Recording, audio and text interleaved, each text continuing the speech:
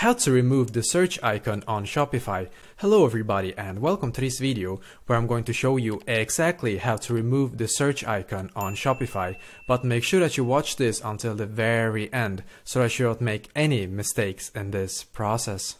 As you can see, I have this search icon right here, but I'm going to remove it. So to do that, then I will need to click here.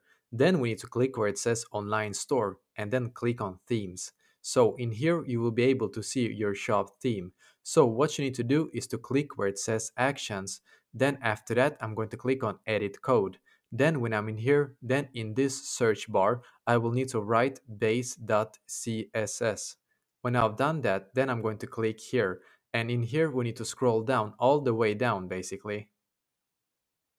So when we have come all the way down here, then what you need to do is to paste this code. If you want to copy the code, then just check my pinned comment on this video and there you will be able to find it. So when we have written the code in here, then don't forget to save, otherwise it will not work.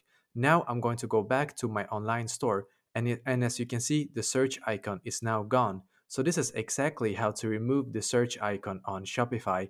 So let me know in the comments below if you have questions. I will try to answer to as many as I can, so don't hesitate to ask. And also don't forget to leave a like on this video and subscribe to my channel because I'm doing a lot of helpful videos constantly that might be useful to you.